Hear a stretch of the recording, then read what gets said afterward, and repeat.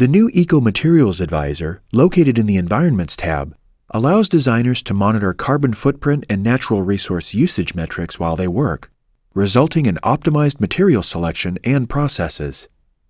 When you click Analyze in the Eco Materials Advisor panel, current usage totals are displayed for such things as energy usage, carbon footprint, water usage, and other factors in the dashboard. These values comprise our baseline configuration. We can set this and then make changes to improve where necessary. In this example, we're using 354 liters of water in the manufacture of this corded drill, which is quite excessive for an assembly of this size. The grip alone is using 270 liters of water, so let's select that part and take a look at the assigned material, which is natural rubber. The datasheet shows a better view of what is happening. Natural rubber uses between 15,000 and 20,000 liters of water per kilogram of material produced.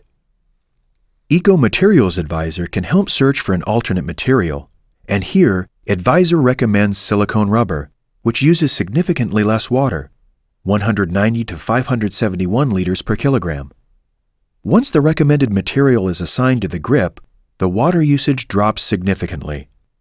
When finished, Eco Materials Advisor can display and print out a report that can be shared with the design team and anyone needing access to this data.